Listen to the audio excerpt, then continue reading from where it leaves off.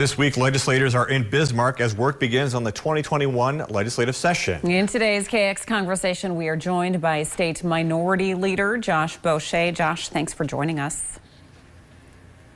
Thanks. Good to be with you all tonight. Yeah, typically these first three session meetings aren't filled with, a lot of breaking news, but what goes into these days and why are they important? Well, as we like the rest of North Dakota deal with COVID-19, it's first and foremost, how do we set up the legislative session to be safe for not only legislators and the staff to work, but also the public to engage and be a part of the process this next spring.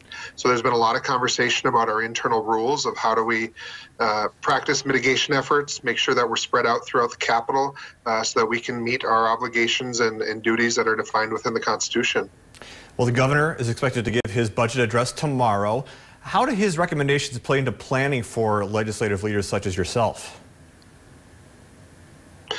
Well, there's definitely been a shift over the last couple of years, and I think this year significantly we'll see it even more emphasized in terms of the budget process. While we certainly appreciate what the governor proposes in terms of his vision of the budget for the next 2 years, it's really the purview of the legislative branch to determine that. And so those changes that we made over the last couple of years is while he's going to make some proposals and have the ability to introduce those into legislation, we will start with last year's budget as our starting point and make changes from there based on the budget projections of revenue and expenses that we'll be hearing after he gives his address from our fiscal analysts. And top priorities of yours during this session?